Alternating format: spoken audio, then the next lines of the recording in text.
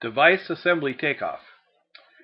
From the navigation panel, the sidebar on the left, you select the heading for Fixtures and Devices Takeoff, and then go to Device Assemblies. This part of the program contains well over 2,000 assemblies that cover the majority of your branch devices, your switches, receptacles, dimmers, telephone and data outlets, occupancy sensors, etc. So we'll take off a few of the routine common assemblies here. Under Receptacles, Flush, Wood or Metal Stud, we're going to select Duplex, and then you'll see that they're divided into 15 amp and 20 amp groups. Under each group we can select different grades like spec grade versus premium spec grade, as well as different types of plates and covers, plastic, stainless steel, weatherproof, etc. So the first one here under 20 amps, the 20 amp spec grade with a plastic plate. We're going to enter 50 of those. Now the bottom part of the screen just listed the contents of that assembly we just entered. This bottom part of the screen is called the audit trail. The audit trail will always be present when you're doing takeoff, so you can see what you've entered, know where you left off if you get interrupted. It's also where you can go to make a change or a correction. If we want to enter some GFI receptacles now, we use the back button at the right to go back one level. Open up the GFI folder. And again, we're going to select a 20 amp GFI spec grade with a plastic plate and put in 10 of those. The assemblies you see here are the assemblies as they come off the shelf. You can modify the assemblies either temporarily for a job or permanently in the database. We're going to do a quad receptacle next. And again, it's going to be a 20 amp spec grade and a plastic plate. Now those 10 assemblies generated 10 boxes, 10 plaster rings, and 20 duplex receptacle because it was a quad or a double duplex receptacle assembly. To do some switch assemblies, we go back twice. Up to the top is switches, flush, and wood or metal stud.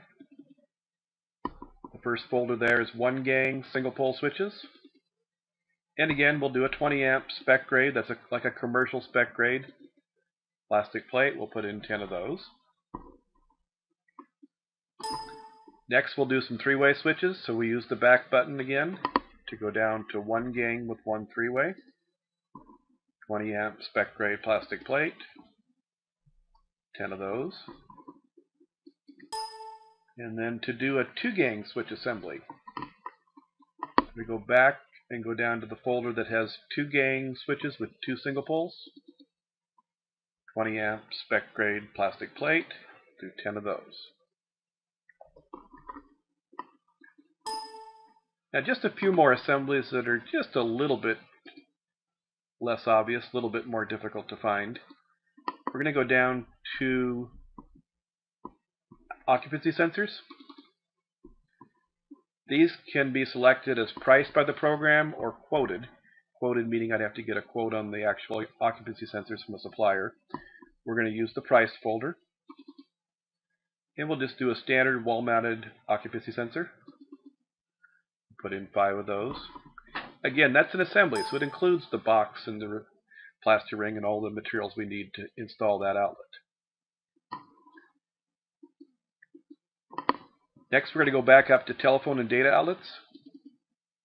If I need a telephone stub, under flush outlet box with a conduit stub, I can select the first one, which will give us a 4 square box with a conduit stub.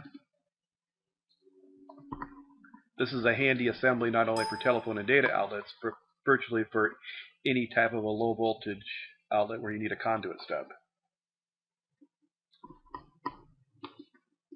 Another handy category is the outlet and junction boxes. Lots of different junction boxes and outlet boxes here. If we're looking for a standard J-box, it would be under surface with a blank cover. And there's a 4 square box with a blank cover. We'll put in 10 of those. And just one more.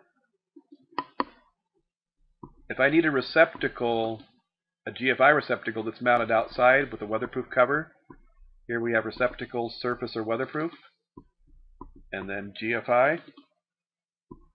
The first one under 20 amps, a 20 amp GFI spec grade with an aluminum box and a weatherproof, that's an in-use cover. Put in 5 of those.